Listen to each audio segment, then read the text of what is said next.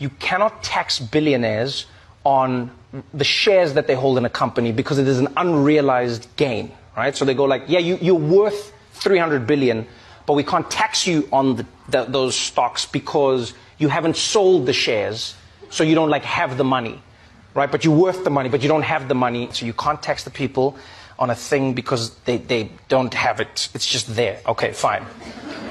Then Elon Musk offers to buy Twitter, right? He offers to buy it.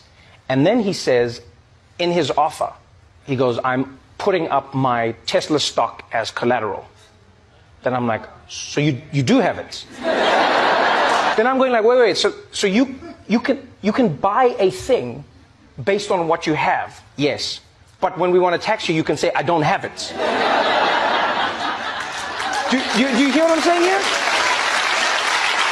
And now, like, just think of like the illogic of it. It's like it's such a fun game that like billionaires get to play because all their money is in that, right?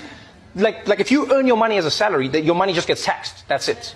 You can't be like the IRS comes and you can't be like, I don't have that money. You can't be like, that money's in the bank. I don't have that money. What money? It's in the bank. Only when I take it out, then you can tax me. For now, it's in the bank, IRS. No, IRS is like, don't worry, we've got your PIN number. We'll handle this. Right? But then if you have billions in shares, you can then use that as money to then get more money, but not get taxed on any money because you don't have money.